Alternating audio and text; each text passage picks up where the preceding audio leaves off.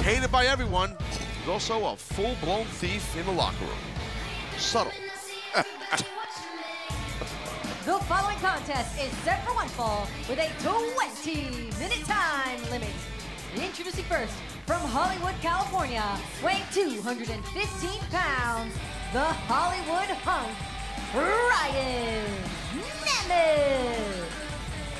Now, Taz, I don't want to stooge anybody off, but I know for a fact I saw Miro wearing that exact same shirt earlier today. Yeah, it was a little bigger, but it was the same one.